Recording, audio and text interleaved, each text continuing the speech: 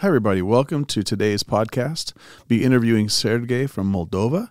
It's going to be a great conversation about what God's been doing there. Hope you enjoy. Welcome to Season 3 of FBC Boerne's So That Missions Podcast. This is an encouraging place to hear how God is working in and around us. We know that He blesses His people so that they can bless the world around them. Join us as we discuss how to join God in all that He is doing. Why is God working in our life, our church, and our community? It's so that, through us, the world will know that He is near. Hi, everybody. This is Pastor Chad with FBC's So That Missions Podcast. We're so glad that you are joining us today. We have a special guest with us. His name is Sergei. He's from Moldova. Sergei, how are you, brother? I'm doing well, thank you. So glad to have you with us. How are you enjoying your visit to Texas this year?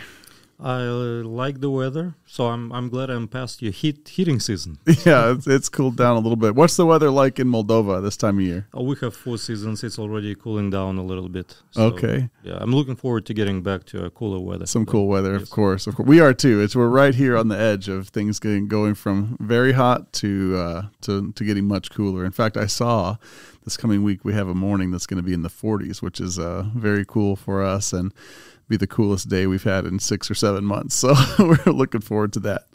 Well, Sergei, tell us a little bit about yourself. Tell us about your family, your age, your children, and let's get to know you just a little bit.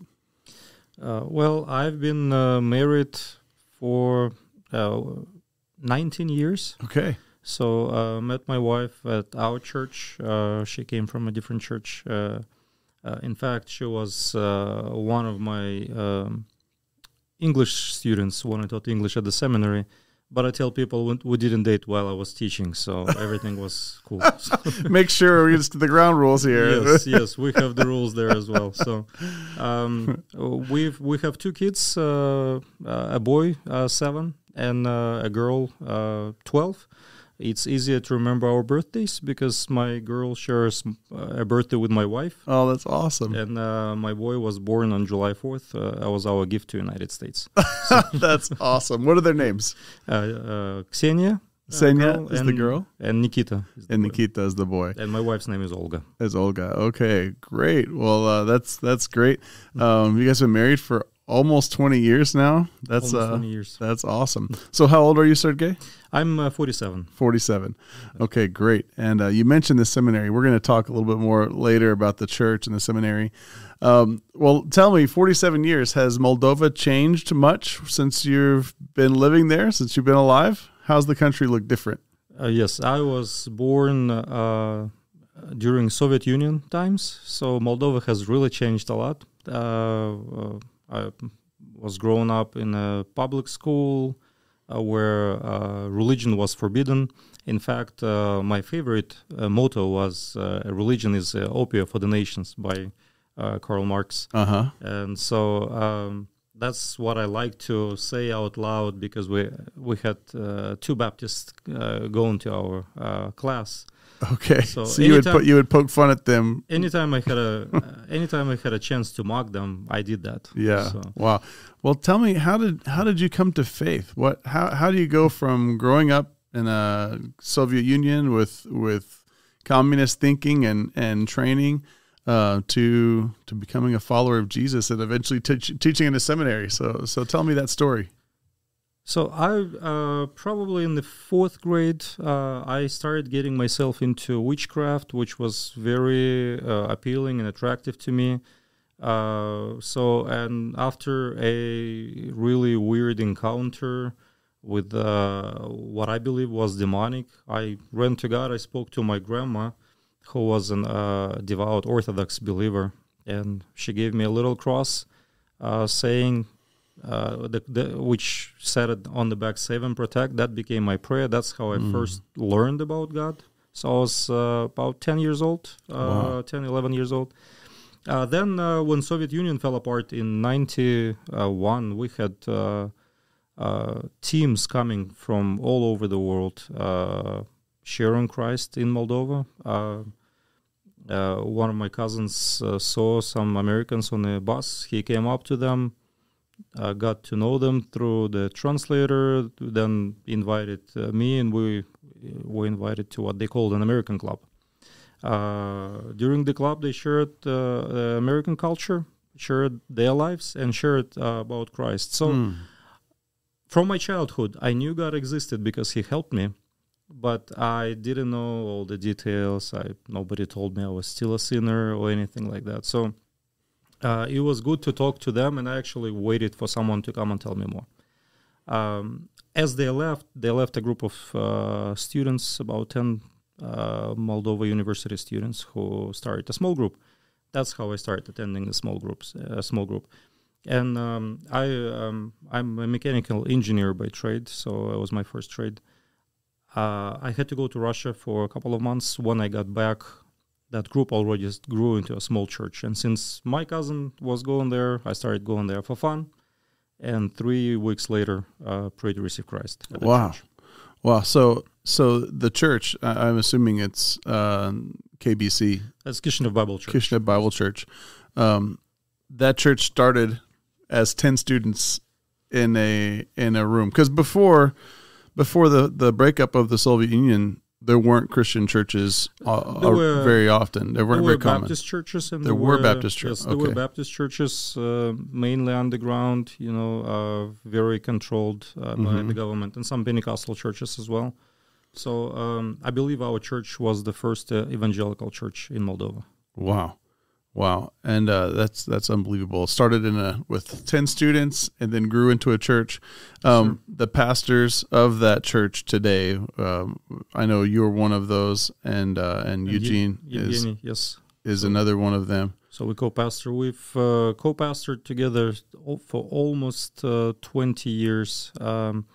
The founding pastor came from San Antonio, Texas. Oh, wow. And so he started leading this small group that grew into a church, and then he left in 2002, giving everything, to Moldovan. Sure. Full Moldovan leadership. Yes. And are there other pastors, or just the two of you guys? Yeah, we co-pastor, and then we have ordained ministers that serve with us. Okay. Amazing. Well, that's fantastic. Eugene was also part of that early group, wasn't he? Was it the students, the 10 students? He came probably 2 weeks after I came to church. 2 weeks after. Yeah. Okay. He was invited by my cousin to beat up a guy at church. He was invited to beat up a guy at church. That's how he stayed. That was how he got involved. That was his introduction to the church. I love that story. I can't wait to talk to him more about that particular thing. It'd be really fun. One of the things I love is just the idea that there's places in the world where the gospel really has not been established. Places that it's illegal, places where it's very difficult, places where the gospel just has not been able to take root in its population. And in many of those places, there's this feeling that it's just almost impossible. Like you feel like the church is defeated, or you feel like the church, because many times there's heavy persecution or the government is very strong. But what's so encouraging about your story and about the story of Moldova is that the Lord made a way. And then out of that, where there was very limited faith previously, God raised up leaders from within. So some people use it. They say that the leadership comes from the harvest field, right? It's from the new believing generation, from that new group of believers is where God raised up leaders, and those leaders are fully formed. They've been leading now the church for 20 years plus, and in that story, I think it's one of the things that we as Americans don't understand very well, because like First Baptist Church has been here for 130 years, and there are other places in the country where there's churches that are closer to 200 years old. Now, of course, you go to Europe and you find churches that are 2,000 years old or 1,800 years old, and so it doesn't feel. But then there's places like Moldova where, in many ways, Christianity is new, maybe just 2 or 3 decades, where the Lord has been working. And so I'm so thankful that we get to hear these stories and hear about what God's doing. So tell me a little bit about how the church developed and grew, and tell me about the church today. But maybe give us a little history and then kind of where the church is. So, as I mentioned, the church was started by a pastor from the United States who came and his desire was actually to help some Baptist churches with Sunday school classes. Then a couple of months down the road, it didn't work out. He started leading the small group. And then we started growing. We started praying for our parents to come to know the Lord. And our parents started joining the church. So our church was growing pretty fast. So we had to change several locations pretty fast because we were getting big. During these times, I guess starting 96, God started giving me ministries and directions in church. The funniest part is how he would give me a ministry. I almost got married in 96. I was not even 20 years old to an American, and my desire was to leave the country. God stopped that relationship, and he broke me, showed me a new vision for the ministry, gave me love for my country, for my people, and just started throwing ministries at me, just throwing opportunities. As the church was developing, I was a part of the developing team, the ministry group of the church. I led prayer ministry, I led Sunday school ministry, and then in 2000, I became a seminary student. Now, I used to teach English starting 96 at a public school. I just had a certificate, but because our schools had shortage in English instructors, I was still invited to teach. And I always believe I don't have to be a pastor. I don't have to go to the seminary to be a pastor. And Sure. I really never wanted to be a pastor. But in my morning prayer and devotional time, the Lord told me, you're going to the seminary and I'll use you in Christian education. So where did you go to seminary? The seminary, I went to Moldova Bible Seminary, the seminary that was founded by our church as well. Okay.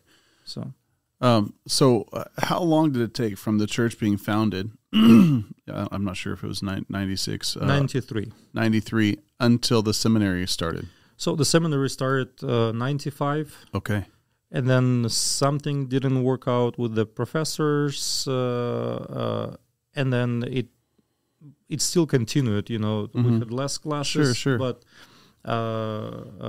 officially, probably 96. 96. That's amazing. So, are there other evangelical seminaries in Moldova?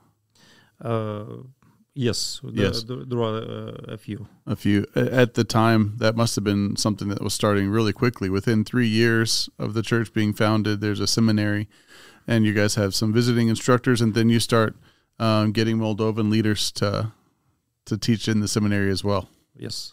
That's awesome. Again, just for our listeners, seminaries are places that specifically train pastors. There's typically theological education, things that talk about how to preach, how to interpret God's word, how to understand scriptures. Typically, there's Greek and Hebrew kind of classes along the way, so that you can try to read in the original languages. And so you can imagine in a country where there was very little Christianity. As soon as the country opened up and now you have access to start churches really quickly, you want to have the ability to train key leaders with core competencies in the Christian faith. And so I love hearing that too. So the capacity to train and equip pastors was now within Moldova, and the church there was very, very key in getting that started. It still continues today. The seminary is a big part of what we do in our partnership with Moldova. So that takes us like 96. So there's been a few years since then. How has the church grown? How has Christianity in Moldova looked over the last 20 plus years? Well, since the fall of Soviet Union, people were receiving gospel by hundreds. We had many crusades in the city, and people were eager to hear God's word. People were eager to start reading the Bible, which prompted us to start the seminary. And we have two directions, pastoral education and Christian education. we noticed that we have a lot of opportunities to share Christ in Moldova and beyond. So we started. We sent missionaries from the seminary on yearly basis, either to Europe or to former Soviet Union republics as well. And God's been showing miracles through that. The church started developing again fast. We started getting connected with many churches, and there is a big desire today to create a movement that is a disciple-making movement and church-planting movement. So we're still learning. We're still in the process of doing that, but we have many partnerships with many churches in Moldova, different denominations, and which is a big blessing. Sure. So, and of course, when the war started last year, it was a lot of confusion, but during these hard times, the church in Moldova became one. All the churches got together and started working together. And because of that, we have even more partnerships. And we're eager to help other churches with anything we can, and the churches are open to also to help, to communication, to future projects that we do together. That's amazing. The whole world has had so much conflict over the last 3 years. COVID kind of began the whole, I would say, a transformation of the way Christianity is offered. I mean, many churches globally had to stop for a season. How did the global pandemic work? And did you guys have to stop meeting as a church for a while there in Moldova? We had to stop for probably half a year. Oh, okay, 6 months or so. So something like that. Yeah, and then restarting. When you restarted, was it a smaller group? It took a while to kind of rebuild momentum. That seems to be pretty common. It was a smaller group because we were afraid we'll be checked on, so we had to put a bigger distance. Sure. People had to let us know ahead of times that they're coming to the meetings. We started online sermons, so those who cannot come could view it from home. Right. And just as many churches around the world, we lost about 30% of people. 30%. Yeah, we're slowly building back. I feel like I hear that kind of constantly. It definitely is one of the takeaways. There's what do they call them? The duns. There's a group of people they call the duns. Like they realized they didn't have to go to church to be in church, and they never came back. Kind of a group. But many churches say the same thing that you're doing. That there's a slow growth, that they're going back, and many places in the world, people have returned to their kind of normal numerical numbers before.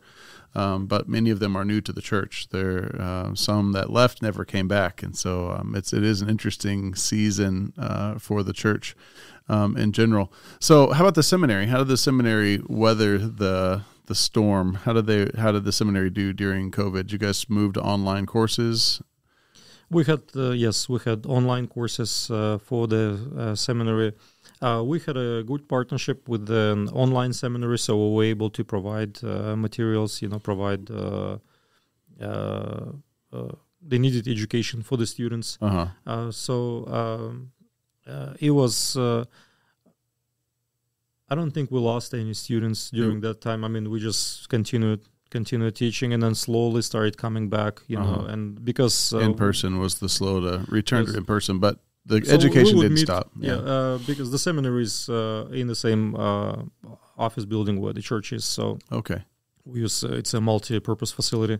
So it was easier to teach students like in a worship hall because it's big enough. They could be spread out.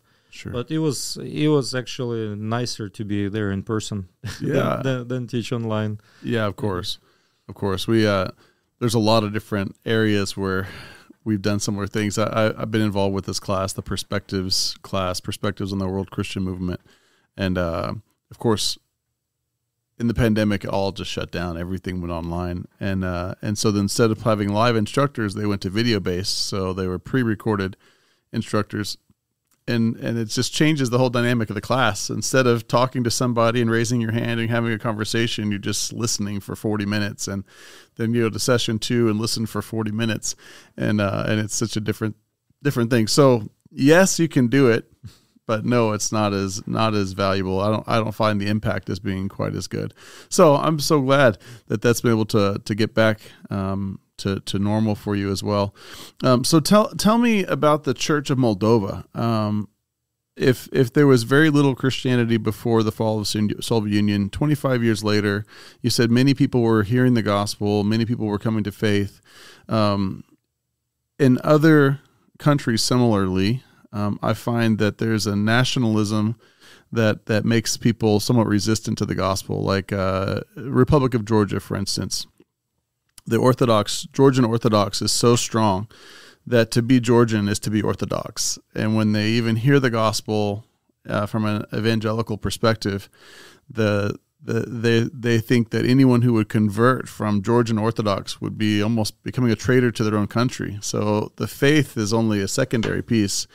But do you find that kind of thing, or are people more open to the gospel in Moldova? How do you see the state of the spiritual activity in Moldova? So I think after the fall of Soviet Union, again, there was a lot of confusion. And the country was rebuilding. So the government didn't pay much attention to us. Yet there was some opposition from the government and some opposition from the Orthodox Church. Then the government changed our registration. We used to be registered under a department of cults because any Christian movement was considered a cult. The Orthodox Church felt like they are superior because they were much longer in Moldova than we were. But then the government pretty much made us equal. They told the Orthodox and evangelicals that we all are a cult. Okay, everybody. So everybody is. So, and of course, the church, the Orthodox Church didn't like that. But then we were re-registered, so we're registered under the Ministry of Justice right now. So everyone is equal. Any religious organization is equal. So there is not much opposition. In fact, the government actually, today's government is more open to Christianity. We don't hear much opposition from the Orthodox churches anymore. Maybe it's a local opposition in some villages, Sure. some little towns. But the government is open to Christians. In fact, because of our work with the refugees, Ukrainian refugees, many churches, including our church, received a thank you letter from the president awesome. For the work we're doing. And that's great. That's great to hear. And it opens up doors. One of the questions that I wanted to answer is how people are open to the gospel today. It used to be that crowds would pray to receive Christ, but because the doors were open not only for Christians to come in, but for various cults, people became very suspicious. Like we have a lot of Jehovah's Witnesses and Mormons. So it's more on a personal level now. Right. So you basically have to earn the trust of the person you're sharing Christ with. Once you earn the trust, they would be open to what you have to tell them. And I feel like that's, again, almost across the board nowadays. Like the impact of mass media campaigns or the large-scale revivals has changed a lot, really all around the world. But there are places where there's opportunities like that. But we find similar things here. People don't care what you know until they know how much you care, right? And exactly.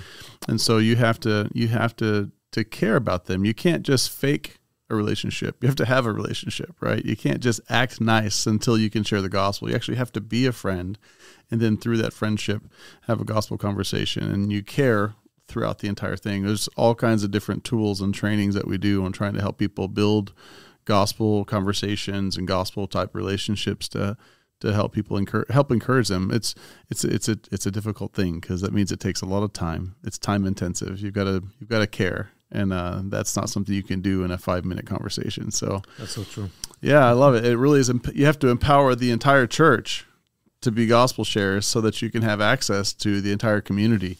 And many people in the church feel like that's just not their job. They're supposed to go and listen, but the pastors need to go and share. And you go, well, actually, we all have this task to go and make disciples. So I love that you brought that up, even the idea of church planting movements. So let's talk just a minute the scope. Like I had a couple of conversations with Eugene before. And one of the things he talked about was seminary students from different countries coming to seminary in Moldova, and that God is using those students to pastor and care for communities in different countries. Do you have an idea of how many different countries are represented by the students there at the school? We right now, I think we have a student from Russia, and in the past we had students from Uzbekistan and we had students from Kyrgyzstan, and we actually had a student from Nigeria who is a very well-known pastor in many states in Africa today. Wow, so that's a broad scope. That's a lot of different places and very different ministry environments in each of those. Well, that's exciting. I'm really interested in learning more about that in the future, and so I'm looking forward to even when we're there in November visiting and seeing and having some more of those questions. So we have a few minutes left. As we finish, what are the things that make you most excited about what God's doing today in Moldova? I'm very excited about the new discipleship movement. I think this is what we're called for, the Great Commission. So my desire, is to see more people becoming disciples of Christ. I personally stopped praying for salvation. I started praying more for God to give us discipleship opportunities, which includes salvation and the follow-up, of course, work with them. So, and I've seen some results.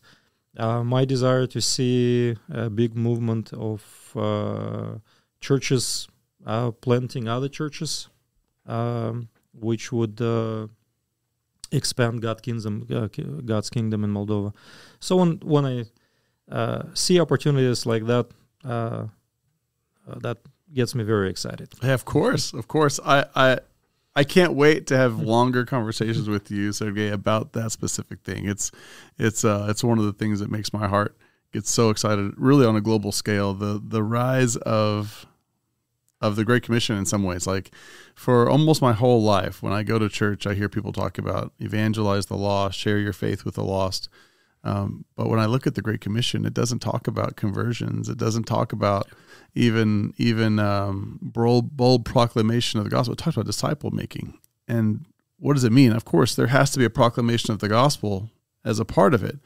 But if we think that our task is finished when our neighbor becomes a believer, it really is just the beginning of the task to help that person. That's for sure. The Great Commission says, know and obey all that Jesus commanded, right? Teaching them to observe, to obey, and to know his teachings. And there's so many pieces to that. Like, for one, I have to know his teachings and obey his teachings. And secondly, I need to train others how to do the same. And many times I think we assume that's what our churches are for. But more often than not, especially in America, people come to our church and they sit in a pew and they have a time of prayer, and it becomes almost like a religious tradition. Like they go to the church to have a spiritual meal, and they eat and they leave, and then they come back a week later to replenish their spiritual nourishment. Right? It's almost like you go to the dinner and you eat your meal, and that's what you do at night. That's what you do on Sunday morning, is you go get your spiritual nourishment. And there's an element of that for sure. Good community, part of the body, all the great things that happen. But are you obeying the commands of Jesus? Are we doing the things that he's told us to do? Do we even know what they are? It's another question. And so we're working through how do we become more focused on training our members to become fully formed disciple makers, right? Not just people that know the Great Commission, but are practitioners of that Great Commission. Yeah, exactly. And it's a different thing. It's a different thing. The church around the world is awakening to this, like, wow, we've got to figure out how to do this. Again, I think in the past, the church has had seasons where they did it really well. Obviously, Paul seemed to do it really well in the first century. There have been seasons in world history where the church has exploded, and many churches have come out in a very short amount of time, and disciples are made. One of those awakenings really came at the end of the 1980s, early 1990s, when communism kind of globally fell apart, and there was opportunity in places that had been previously closed to the gospel, opportunity to share the gospel, and many thousands of people came to faith in a very short amount of time, and many churches were planted. But now it's a different season, and that season is very much, how do we take that new believing force?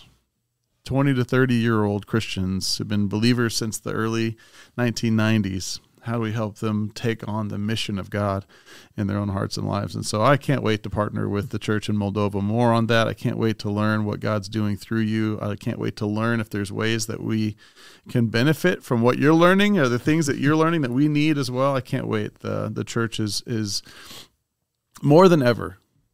It's going to take the whole church to reach the whole world, right? Definitely. We definitely need the Moldovan church to be engaging the world.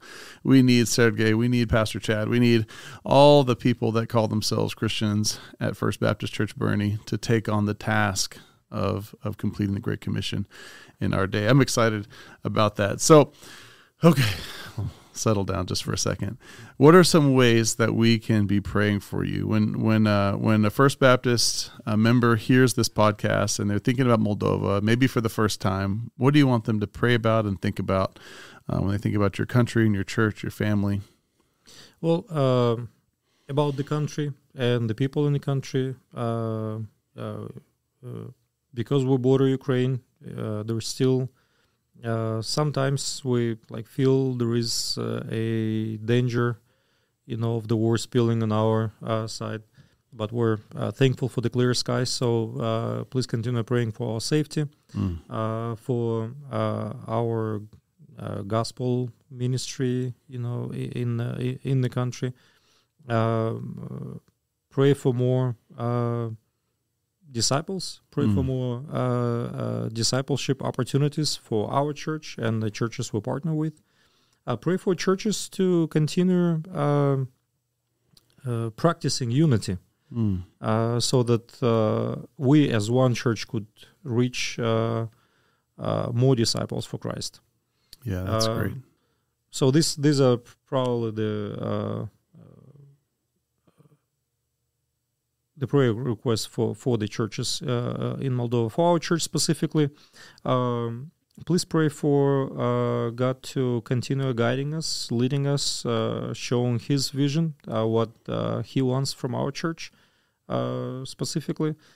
Pray for, we've been praying for a long time for our own land, for our own building. So please join us in this prayer, because the rent is very expensive for us. So please keep us in prayer in this regard. God has shown us His faithfulness in the building where we are right now, and we know, having our own multi-purpose building would even expand our ministries in the city, in Moldova, and beyond. And for the family, usual things. Pray for the safety of the family. Pray for God to give us stamina. Again, lead us, make us stronger in Him. Because we depend on Him. And for my children to one day be disciples makers. Yeah, of course.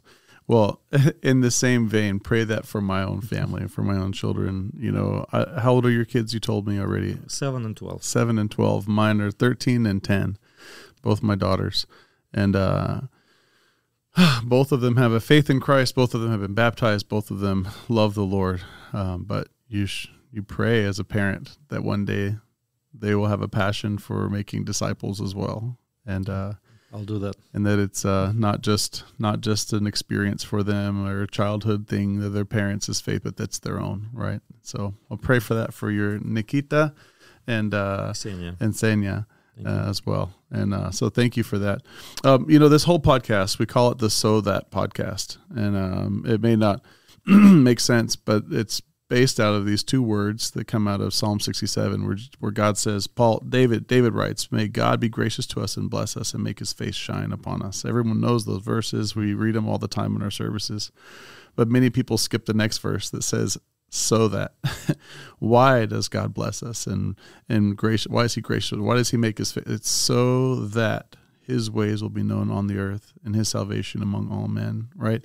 The idea is that God's blessing is always to be shared, always. Amen. And so if you're listening today and you hear us talking about Moldova and you're thinking you don't know a lot about Moldova, look it up, learn about it. It's a small country and it's got an incredible history with Romania and all kinds of things. It's got a lot of amazing history to it. Many Americans don't know much about Moldova, but learn about it. It's an amazing thing that God is doing in that country. And so we're so thankful that FBC has an opportunity to partner. We've been partnering with Moldova, the KBC Church and the seminary there for, I think, close to 10 years. And so we take teams there every year. And why do we do that? It's so that we can be a blessing to them and they can be a blessing to others. It's so that God's name, his salvation will be made known among all the nations. Sergei, thank you so much for being with us today. Thank you for having me. And again, look forward to seeing you in the future.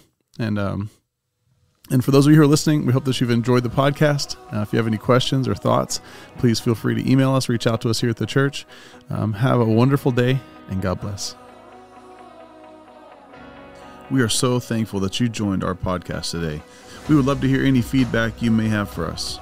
Remember, Psalm 67 says, "May God be gracious to us and bless us, and make his face shine on us, so that your ways may be known on earth and your salvation among all nations." Don't forget why the Lord blesses us. It's so that we can be a blessing to those around us. Until next time, God bless.